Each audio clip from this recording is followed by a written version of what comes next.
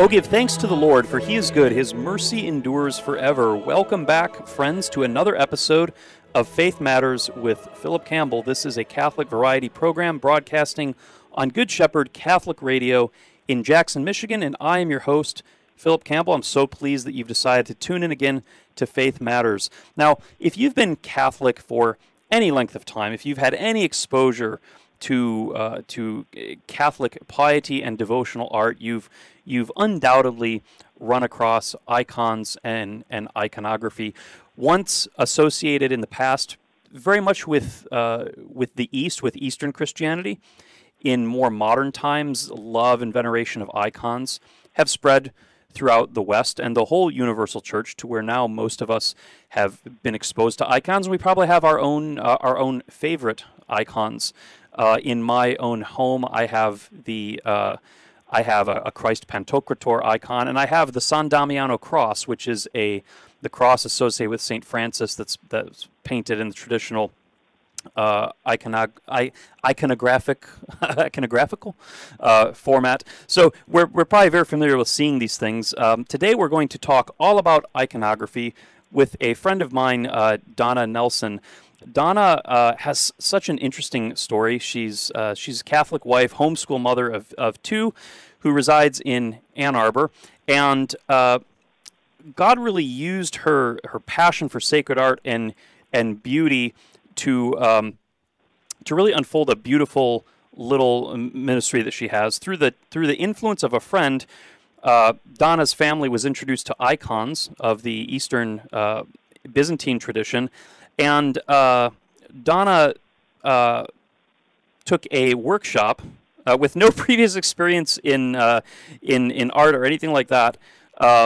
Took a workshop on creating icons and ended up loving it. And she's continued over the years to write icons under the study of a Byzantine Catholic priest, Father Marek Wisnowski. And so she spends her free time writing icons, and her iconography over the years has grown into a prayer card ministry with images of her icons that are shared all over the world, including places like Fatima, Italy, Africa, and even Haiti. So it's a very lovely story, and Donna, I should have been letting you say all that instead of me, but it's just such a cool story. So welcome to the program, Donna. Thank you, Phil. It's good to be here. So, first of all, I guess icons are interesting. We all know what an icon. You know an icon when you see it, but what is the definition of an icon? If you had to explain it to someone who'd never seen one, what's an icon? What are they used for? Yeah, sure. So the word itself, icon, comes from the Greek word, but that's spelled a little different than we know it. It's spelled E-I-K-O-N. And that word means image. So the icon is an image, and in the sacred tradition, it's an image of veneration of a holy figure. So typically you would see whether it's a saint or Christ or the Virgin Mother, angels, and they represent this beautiful heavenly realm, an atmosphere, so to speak, of prayer. And it brings the person to contemplate the person that's represented in the icon. And it's a visual expression. It's rooted in classic Greek and Roman art, and it's an expression actually of the Word of God. It transmits two realities: the reality of God and that of the world. There's numerous different icon styles. There's the Greek, the Russian, Coptic, and the most historic examples that you were referring to, most people recognize them as these paintings on wood. But several other images are painted on frescoes. You would notice them in mosaics, embroidery, even tapestries, and precious metals. So the icon actually is just this reference point to the scriptures and to God. And just like how we have photos of family members, to remember them. These icons are there to help us acknowledge the constant presence of Christ and the saints in our lives. Right, they're sometimes referred to as windows into heaven. Correct, exactly. So they're like a meeting place with God. That's why they refer to them as the windows into heaven. That's a sacred place where we encounter Christ. Now, what is the history of this sacred art? Yeah, so the sacred art goes back over 2,000 years ago, and it really takes us back to Genesis 1:27, where God created man in his image. In the divine image he created him. Mm-hmm. And then the Word was made flesh and dwelt among us. So the incarnation has everything to do with why we have iconography. Had Christ not come into this world, then we wouldn't be able to portray this image of him, but he left his image with us. So that being said, 2,000 years ago, the early Christians who were persecuted, and they hid in the catacombs, and they were praying, and they painted on the walls various images that represented Christian beliefs.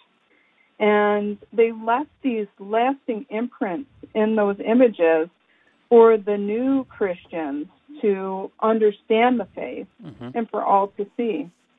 They kind of served as a medium for the uneducated, because a lot of people at that time, of course, were not literate. So they used these images to teach the faith and as a means to prayer. And then as we move out of the persecution into the Middle Ages, these images move into liturgical worship, into the churches, and especially in the East, you see them becoming very much an integral part of the Eastern liturgies. Yes, absolutely. So, if any one of us would enter into an Eastern Rite Catholic church or an Orthodox church, we would, of course, see the large iconostasis that separates the Holy of Holies, would separate the altar from the people, and it has all the icons displayed on it. Now, interesting, you're mentioning Christ becoming flesh. I'm thinking of the passage in Colossians chapter 1, verse 15. It says that he, that is Christ, is the image of the invisible God. And in the Greek translation, the word St. Paul uses is the icon, that Christ is the icon of the Father. And this is why there was this controversy in the late early church, like the 7th, 8th centuries, over the propriety of displaying images, because, of course, we know in the Old Testament, graven images were forbidden. But what the church eventually decided was that that situation had changed with the New Testament, because the invisible God had become flesh. When we see Christ, we're seeing the icon or the image of God. And so, can you tell us a little bit about this period? There's a period, there's this movement called iconoclasm, where the church was really sorting out the place of sacred images in worship. What was iconoclasm? Yeah, so the iconoclasm, first, just looking at the word iconoclasm, that means icon breaking. Mm-hmm. And the iconoclasts, as they were called, were the icon smashers. Mm. So this was this brutal reaction against icon painters and icons. And it happened around 726 AD with Emperor Leo III. And he issued this series of edicts against the veneration of these sacred images. And so what happened was the Christians that were venerating these icons were killed. The icons were destroyed. There were countless numbers of icons within the churches that were whitewashed, that were broken, that were burned and destroyed.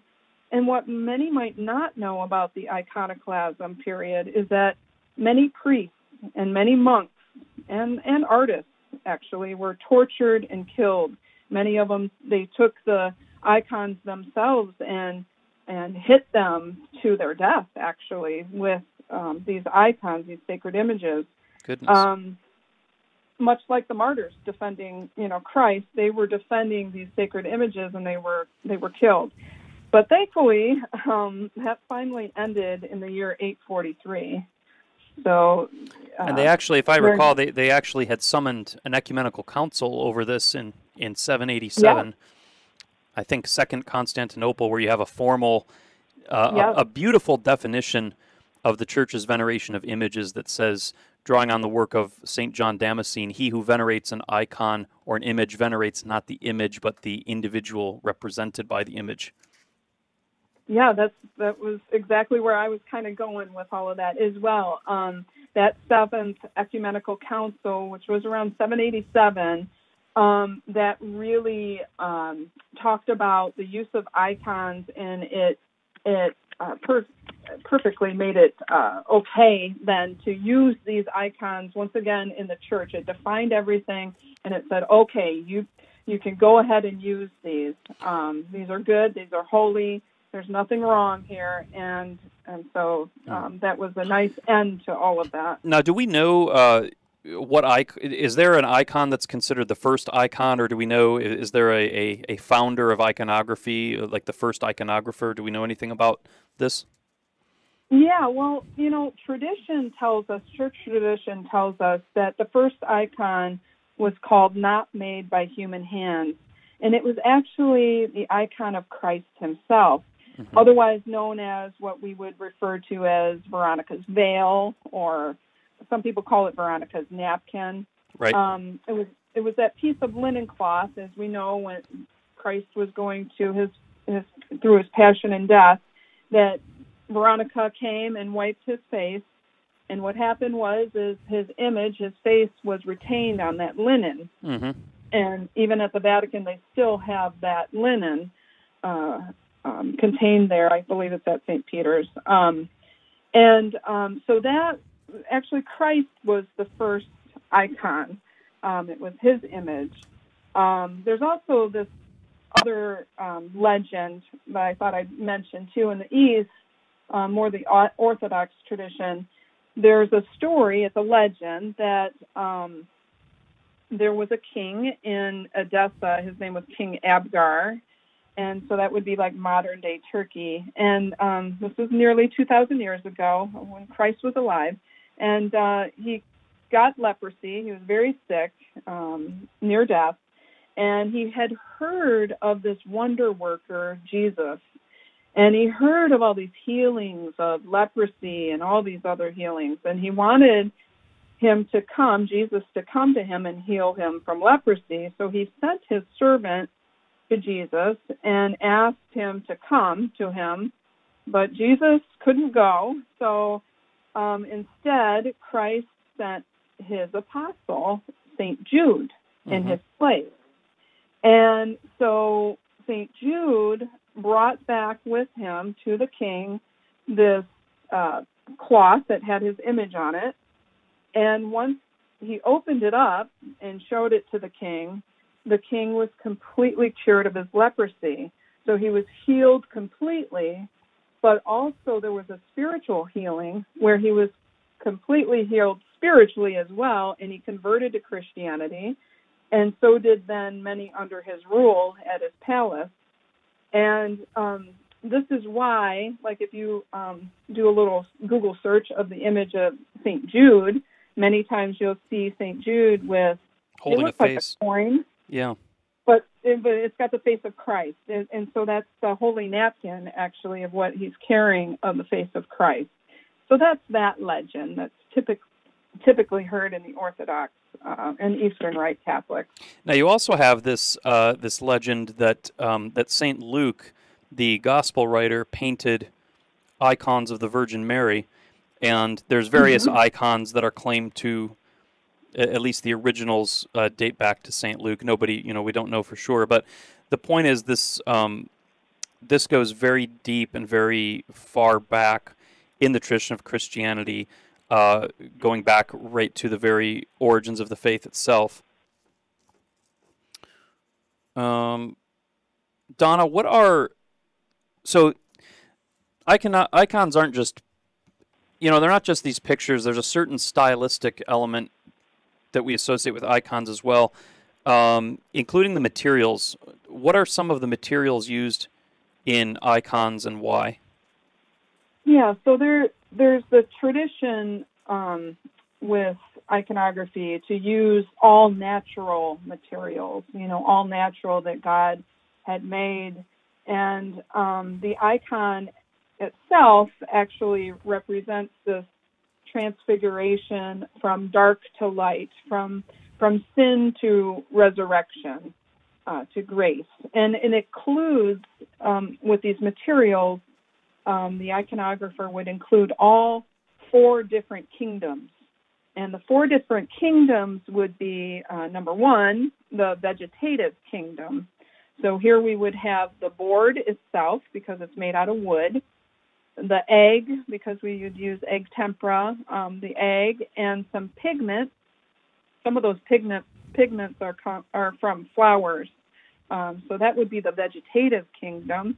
The second kingdom would be the mineral kingdom, and that would be the paint pigments, too, that come from stone. And we also use, of course, gold for our halos and so on. And then third, we have the animal kingdom, and the animal kingdom would be even the hair on the brush. Mm-hmm. We use rabbit skin glue to make the gesso. And then the human kingdom, which is the iconographer himself and those then who will venerate the icon.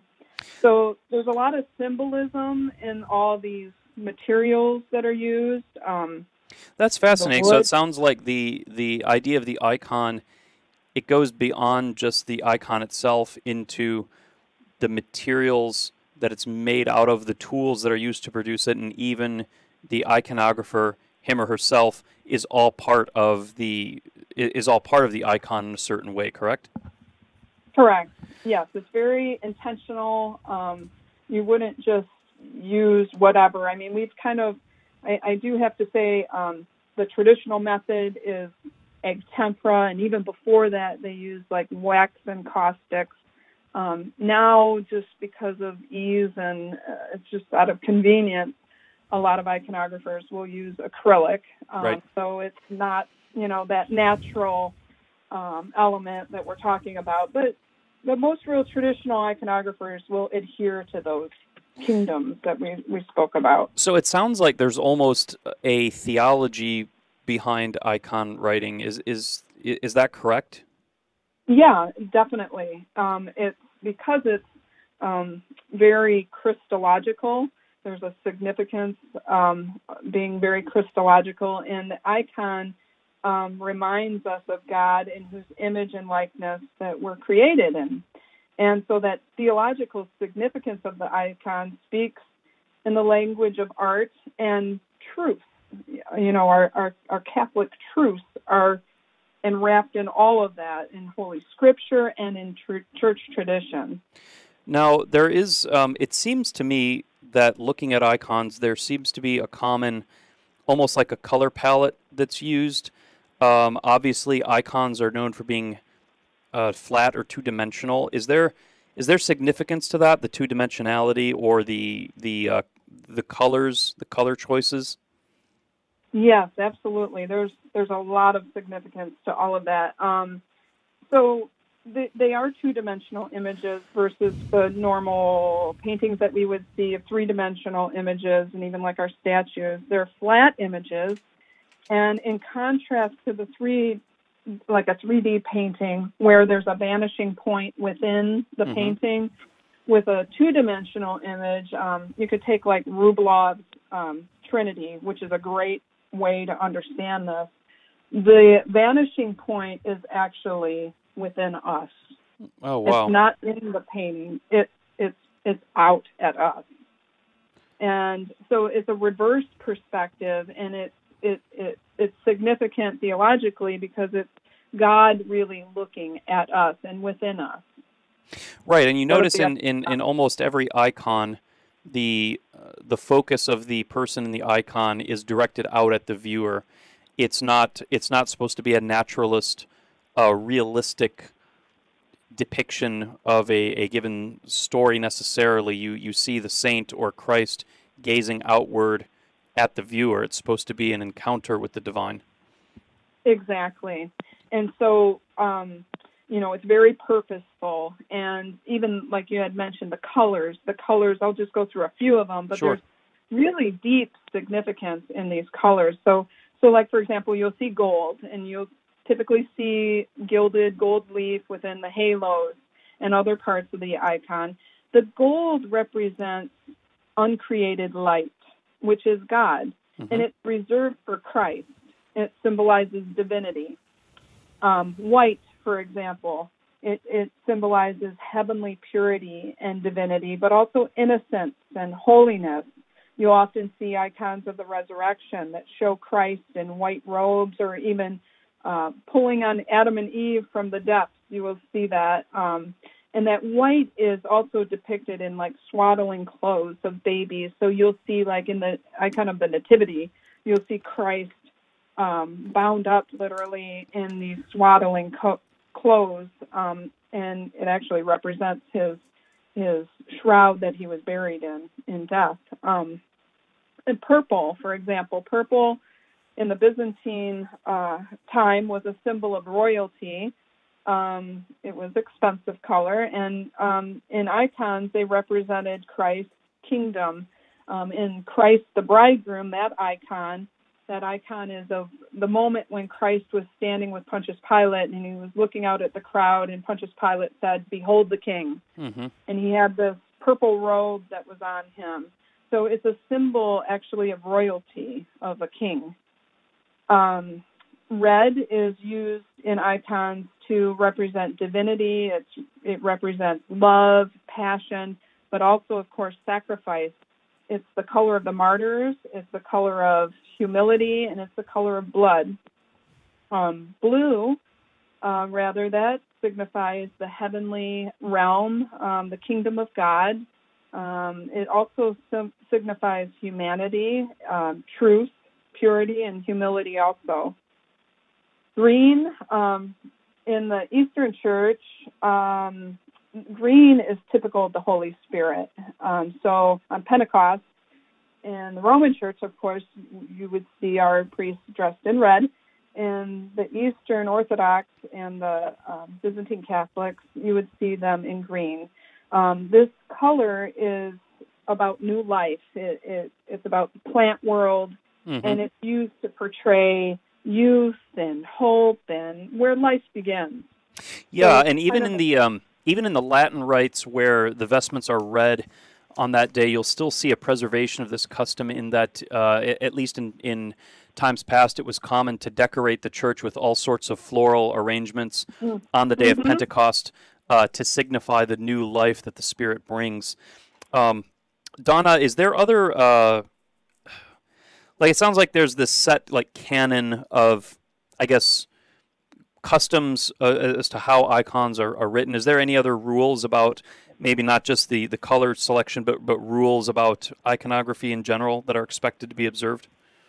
Yes, absolutely. So you mentioned the colors, and typically an iconographer would adhere to these strict rules, and you would if I'm going to paint an icon of Christ, I would research that icon, and I would fast and pray before I even get started. So that's part of the discipline of the iconographer before they even write an icon, but also during it. And we're not able to put our interpretation into the icon. There's a strict adherence to tradition that has been passed down through the centuries, and we, have to adhere to that as well. So, for example, I wouldn't put an icon of the Blessed Virgin Mary and put a smile on her. So there would be no expressions. That's a rule. You wouldn't They're put expressionless emotion Yep. into the icon. Yeah. That's just one example. I've heard, maybe you can clarify this. One of the most famous icons, one of my favorite, is Andrei Rublev's Holy Trinity, which depicts an episode from Genesis where three men or three angels symbolizing the Trinity appear to Abraham. I've heard that one of the rules in iconography is you don't depict God the Father, and that Rublev's icon is an exception because it's kind of God the Father symbolized as one of the three angels. But I have noticed I've never seen God the Father in an icon. Is that accurate? That's a good question. Yeah, I think you're correct. I think the Trinity is about it, as far as I know. But yeah, but in the Trinity icon, the three correct. persons of the Trinity all look like three young men. They're like three angels, I think. Right. So they don't have the Yeah. Western convention of like the Father as an old man and Jesus as Jesus and the Holy Spirit as a dove necessarily. They're just three identical individuals in that icon. Correct. And they have three distinct characteristics about them. It's also called the hospitality of Abraham, Right. with God the Father. Anyhow, yeah, so they have three distinct characteristics, but yes, they're meant to look the same because, as we know, the Trinity is one. Right. Donna, so, I noticed earlier you say that you write an icon instead of painting it. Why do people say that you write an icon?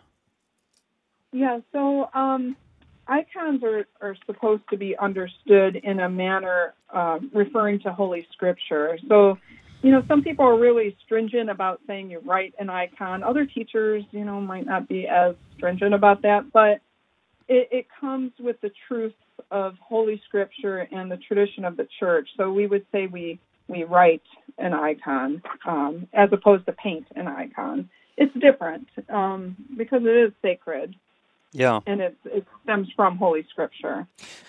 We do have to wrap things up now, but Donna, thank you so much for spending the time to educate us about this very very pious and fascinating subject. So thank you for being on the program. Thank you so much, Phil. It's good to be here. And thank you, everybody out there, for listening. Again, this has been Faith Matters with Phillip Campbell. May the Lord bless you and keep you. The Lord make his face to shine upon you and be gracious unto you. The Lord look upon you kindly and give you peace.